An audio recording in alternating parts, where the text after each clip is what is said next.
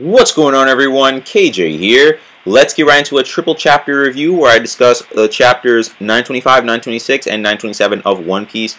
First off, I do want to apologize for being late with these chapter reviews. Just been busy with some IRL stuff, and also I actually recently organized my first Beyblade tournament, so just pretty busy. But now that that's over with, I can get back to, kinning them. Maybe not, I don't know if I'm always going to be able to get them out on time, but I'll try to get them within a few days of their release, or maybe a week after, which is alright in my book. It's still getting out, which is the most important thing.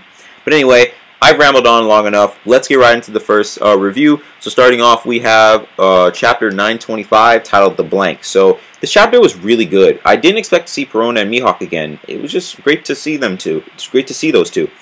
Seeing that Gecko Moria was still alive was also good to know, and I'm also intrigued in the Reverie topic that Mihawk brought up. We also got to see Blackbeard and his crew again, which was awesome, and Shiryu now has Absalom's Devil Fruit, which is crazy, but it does fit for the way he fights. Katarina and Devin also had a really interesting Devil Fruit as well, basically a nine-tailed fox in mythical Zoan. Never expected something like that to be in One Piece.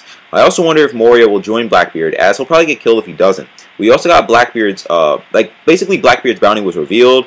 2,247,600,000 berries, and that's just crazy. That's wow. We also heard from Blackbeard that Sabo and his group fought Fujitora and Ryokugyu, as well as Big Mom and her crew are headed to Wano, so I'm looking forward to seeing where both of these storylines go from here. And while it was short, I liked Shutomaru and Inuyashi's little fight, and I also wonder what it'll take for the crew to make him their ally. We also heard that Raizo's going to help Luffy break out of the prison, and I'm looking forward to that. And I also really enjoyed seeing more of Kaido's subordinates. We were introduced to King and Queen. Both of them look really crazy, and seeing both of them bully Jack was a shock. And I'm also looking forward to seeing their powers. Rating-wise, I gave this one a 5 out of 5. Just a really awesome chapter. So many great things shown. Moving on, we have chapter 926 titled The Prisoner Mine. Another great chapter. It was cool seeing the crew spread the secret message around. I'm also intrigued by the two characters we saw at the beginning of the chapter, Kamazo the Manslayer and the Witching Hour Boy. While they were discovered, which was funny by the way, it was cool that Nami and Shinobu got important info. It was also cool seeing Sanji in action, and I wonder who that shadowy figure is. In the prison, it was funny seeing Luffy and Kid compete to finish their work, even with the limitations to their powers. I also thought the Hippo Smile user was really interesting, because he basically had a regular human body, but then he had a hippo basically on top of that. It was just crazy. I don't know. Some of these Smile users are just getting so creative.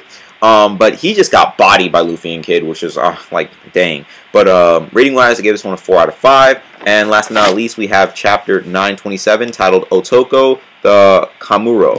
So this chapter was really cool. Seeing Sanji and Frankie take down some of Kyoshiro's thugs was nice, especially Frankie, as we haven't seen him fight in a long time. We also met a child named Otoko. It's cool that she's involved with the very popular Komurasaki. And it's crazy that this Komurasaki person made people go unconscious basically because of beauty, if I remember correctly, which is wow.